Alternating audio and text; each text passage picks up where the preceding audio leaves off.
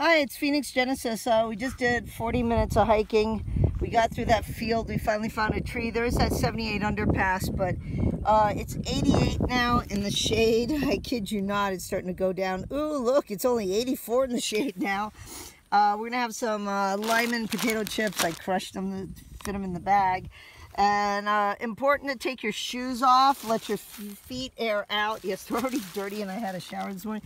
And see this, like no blisters at all on my feet.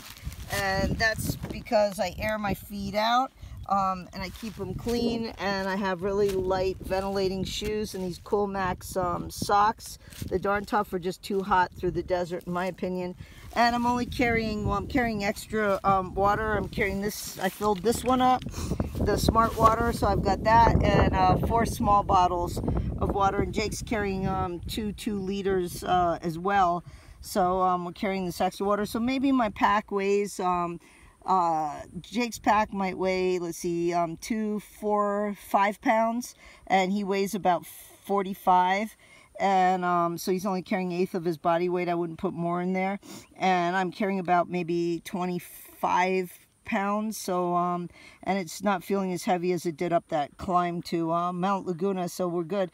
Anyway, also not only did I feed him that Alpo to give him extra nutrition because it's easier to digest than the dry kibble, but I also got him 2 little Caesars, one for tomorrow morning, one for tomorrow night, and I'll mix that with his Quaker oatmeal and some dry food. So yeah, he's happy now, and he saw his first cows. He loved that, and he didn't want to move, so I had to poke him a little bit with the trekking pole.